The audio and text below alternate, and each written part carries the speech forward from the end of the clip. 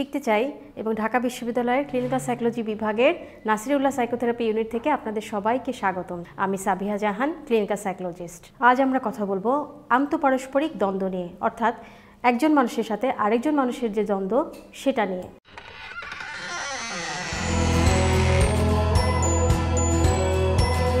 কি ঘটে বলুন তো দুজন মানুষের মধ্যে যখন তারা কোনো দ্বন্দ্বে লিপ্ত হয়?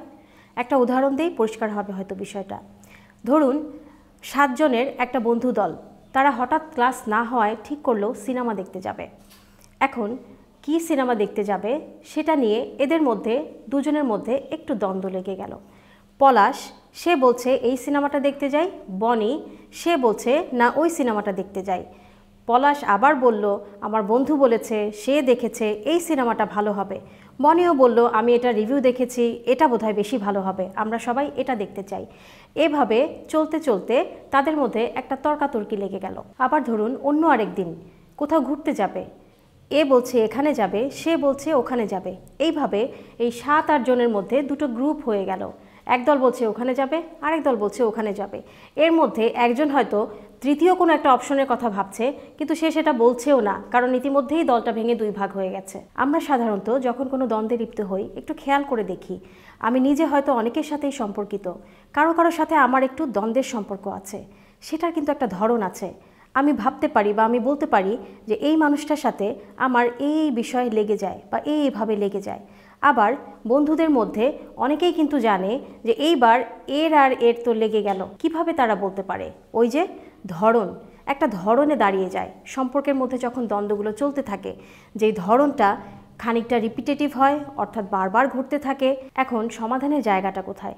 কি হলে, কি করলে, কিভাবে ভাবলে এই দ্বন্দ্বগুলো এরকম হয়তো হতো না? প্রথমেই বলে নেই, সম্পর্কের ক্ষেত্রে দুজন মানুষের মতামত, সিদ্ধান্ত, পরিভাষা, পছন্দ অপছন্দ এগুলোর সবসময় যে মিল থাকবে তা কিন্তু না, অমিলও থাকতে পারে।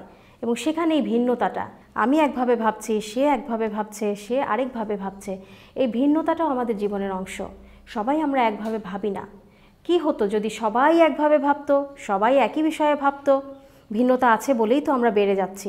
সম্পর্কের ক্ষেত্রেও তাই, ভিন্নতাটাকে বোঝার চেষ্টা করা আমার এবং আরেকজনের মধ্যে, আমার এবং আরও 10 জনের মধ্যে। দ্বিতীয়ত, ওই যে বললাম একটা ধরন দাঁড়িয়ে গেছে, আমাদের যেটা করতে হবে এই ধরনটার মধ্যে কিছু একটা পরিবর্তন আনতে হবে। কি সেটা? আমরা কিন্তু তা জানি না। ওই ধরনের মধ্যে যারা আছি তারা হয়তো কোনোভাবে বুঝতে পারবো এবং পরবর্তী সময়ে একটা কিছু অন্যরকমভাবে করতে পারি। এটাকে আমরা বলি ডু সামথিং ডিফারেন্ট। অর্থাৎ ধরনটা দাঁড়িয়ে গেছে কারণ আমরা একই রকমভাবেই আচরণ করছি, একই রকমভাবেই কথা বলছি। কেমন হবে বলুন তো? কোনো একদিন বনি যদি বলে আজ এটা না, পলাশ যেটা বলছে সেটাই আমরা করব। অথবা পলাশ বলছে আজকে সবাই যেভাবে দেখছে সেভাবেই আমরা চলবো।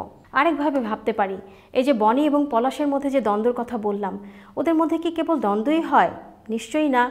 আমরা ভাবতে পারি কখন দ্বন্দ্ব হয় না, কি তারা করে, তখন তাদের মধ্যে দ্বন্দ্বর মতো তর্ক বিতর্ক হয়ে যায় না। সুতরাং এই যে ইতিবাচক যে কনভারসেশনগুলো তাদের মধ্যে হয় সেটা কিভাবে হয় সেটা আমরা ভেবে দেখতে পারি এবং আমরা আমাদের কনভারসেশন, আমরা আমাদের পারস্পরিক সম্পর্কগুলোকে আরও বেটার জায়গায় নিয়ে যেতে পারি। পরিবর্তন, ঝুঁকি নেওয়া, দ্বন্দ্ব, আমাদের মধ্যে ভিন্নতা এগুলো আছে বলেই আমরা একজন আরেকজনের সাথে বেড়ে উঠছি, একজন আরেকজনের সাথে কথা বলছি, আরও নতুন নতুন বিষয় জানতে পারছি।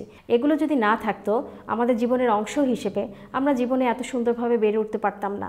সবাই যদি একই রকম ভাবতাম, একই রকম কাজ করতাম, সেটা কি জীবনের লক্ষ্য হতো? সেটা কি কিছু আনতে পারতো আমাদের জীবনে? ভার্জিনিয়া সাতির বলে একজন ফ্যামিলি থেরাপিস্ট আছেন, ওনার একটা বক্তব্য দিয়ে আজকের প্রসঙ্গটি শেষ করব। উনি বলেছেন আমরা সম্পর্কের ক্ষেত্রে কাছে আসি একজন আরেকজনের মধ্যে যে মিল আছে সেগুলোর ভিত্তিতে, আর আমরা সম্পর্কের ক্ষেত্রে আরও বিকশিত হই একজন আরেকজনের মধ্যে যে পার্থক্য আছে সেগুলোর ভিত্তিতে। মানসিক স্বাস্থ্য সচেতনতায় কাজ করে যাচ্ছি আমরা শিখতে চাই এবং নাসিরুল্লাহ সাইকোথেরাপি ইউনিট।